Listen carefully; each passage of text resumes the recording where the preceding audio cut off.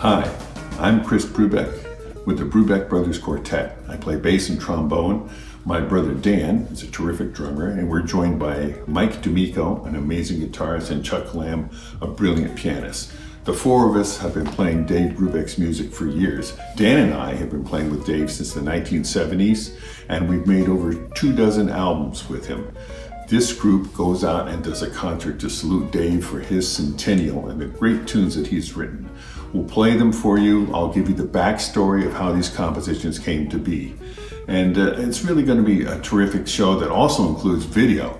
And I want you all to check this out. Many people love music and love just what we're doing as jazz musicians, but even if you don't understand jazz as well as you thought maybe you should, when you see the video, it helps illuminate Dave's place in American history. Our dad is a jazz legend, and you'll see why if you come to this concert. See you there at 7:30. Take care.